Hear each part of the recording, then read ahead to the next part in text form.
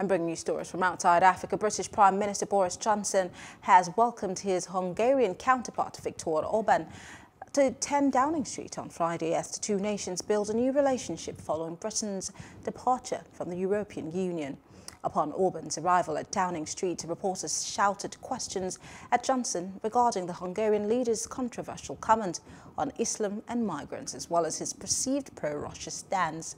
A maverick nationalist who has locked horns with EU over a perceived erosion of democratic standards in Hungary and rows over immigration, Orban is currently working to build a new conservative alliance within Europe.